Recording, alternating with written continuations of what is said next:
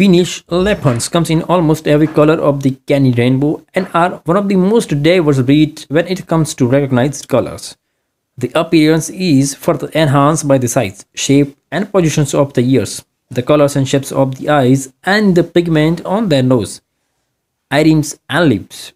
Today in this video, we will discuss about different types of Finnish Lapphund colors and their role.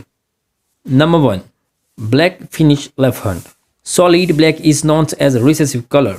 The only way a dog can be this color is if it inherited two recessive black genes, one from each parent. Black and tan is probably the most common Lappy color. It also appears on the locus and is also dominant. Black and tan, however, is a little different and kind of stuck in the middle.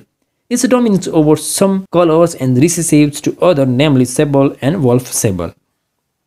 Number 2. Brown Finnish Lapphund.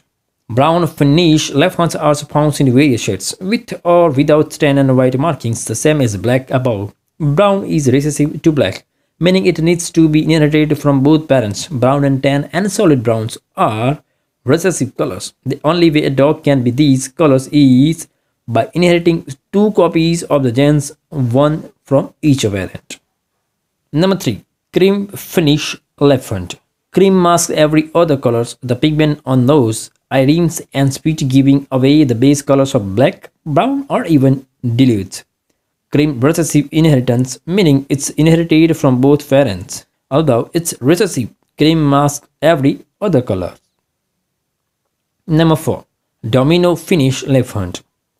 Domino is a color we are still trying to work out, but the general consensus seems to be that it is a simple recessive. It too is found on the E locus like cream, but unlike other recessive colors, it only seems to need one copy in conjunction with cream in order to be expressed. Number 5. Blue and Lilac Finnish Lapphund. Blue and lilac are what we call dilutes and are found on the D locus. These colors are generally uncommon in Australia, lilac more so than blue, but do pop up from time to time. The genes responsible for causing dilute and recessive, so a puppy needs a copy from each parent, and rather than being an actual color, they modify the intensity of the black or brown in a dog's cat. Number 6. Sable Black Finnish Lapphund. Sable Finnish Lapphunds range in colors from the palest creams to deep red, orange, black or brown pigments, and sable tips gives away the base color. Sable can confuse people when they are looking at a bright cream brownish colored dog and are told it's a black sable. Number 7. Sable Brown Finnish Lapphund. Sable inheritance is dominant, but brown is recessive. Again, the color's intensity varies, but the brown tips and pigments gives away the brown base color. This can be much harder to identify, but a parent should be sable in order to produce sable. Number 8. Wolf Sable Finnish Lapphund. Wolf sable dogs range in color and can be seen without the 10-point face mask.